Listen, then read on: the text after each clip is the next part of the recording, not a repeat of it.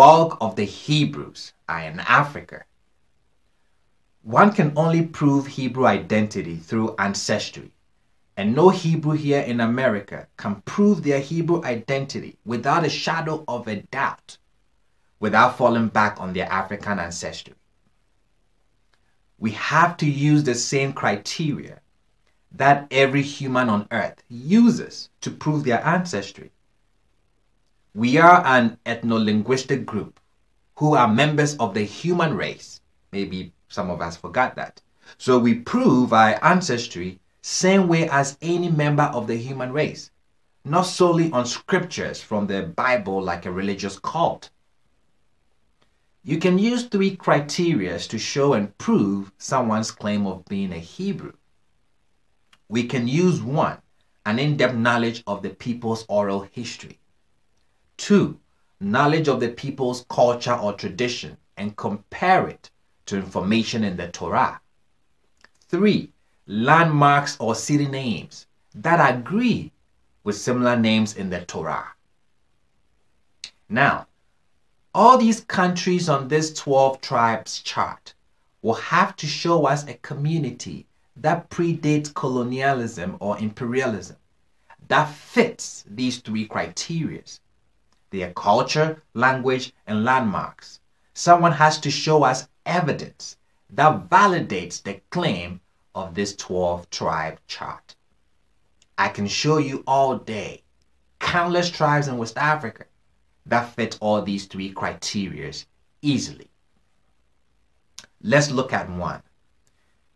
It's important to note that modern Hebrew tends to add a letter to some ancient Ewe words. Ewe means Hebrew. Example, the modern Hebrew name Gad is a corruption of Gan, and Dan is a corruption of Da. That is why the people call themselves Gans and not Gads.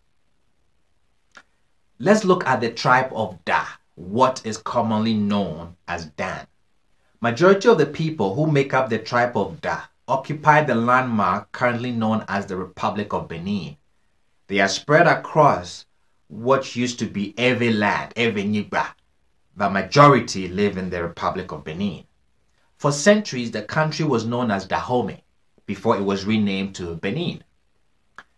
What does Dahomey mean? Let's turn to the oral tradition of the people to answer this question. Dahomey is a compound name, Da and Home. Da is the name of their ancestor, and Home means home. Put together, you get the home of Da, what we call Dan now.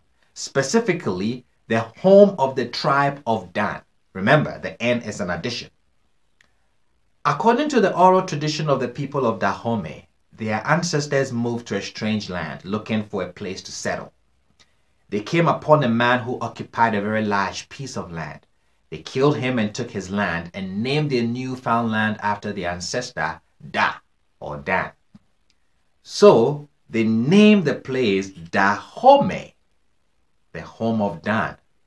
Judges chapters 18 tells an amazing similar story of how the tribe of Da found their home. But I want to focus on verses 29. And they called the name of the city Da, after the name of Dan, their father, who was born to Israel. But actually, Laish was the name of the city at first. So the name Dan or Da started as the name of the children of Da in Israel, and they carried the name along when they migrated to West Africa. What was the tribe of Dan known for in the Torah? The tribe of Dan brought idolatry to Israel when Micah brought idols after they established their home. Jeroboam, the first king of the 10 tribes, also set up the home of Dan for idol worship. Now, anyone who knows even very little about Dahomey knows that when it comes to idol worship and paganism, Dahomey is the place to go. Exactly the duplicate of what we had in ancient Israel. They have maintained it to the present day. When the French colonized Dahomey, they mocked their idols and they scornfully referred to them as Jewy, which means play items in French.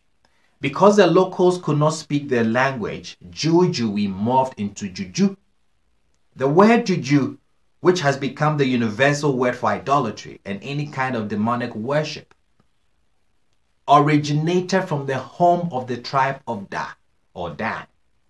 And the Bible supports the evidence. That is what they were known for in the Torah.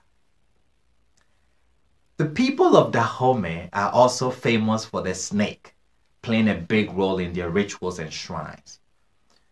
What was the blessing given to Dan or Da when Jacob was about to die and he pronounced blessings on his children?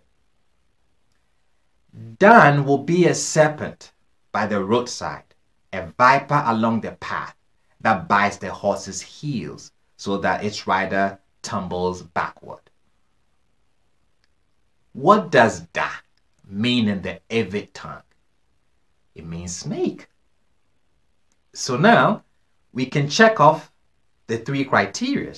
1, the in-depth knowledge of the people's oral history. 2, knowing the people's culture or tradition and comparing it to information in the Torah. 3, names of landmarks that agree with similar names in the Torah. And we've done that with the Hebrews in Dahomey. We want proofs. Show us that the West Indians are from the tribe of Benjamin, using the same criteria I just used. I'm not saying anyone is not or is a Hebrew. What I'm saying is that one should base their claims on facts and not on falsified information or bogus verses from the Bible. That is why I don't subscribe to the 12 tribe chart, because they don't meet this criteria. It's falsified. It's a fallacy.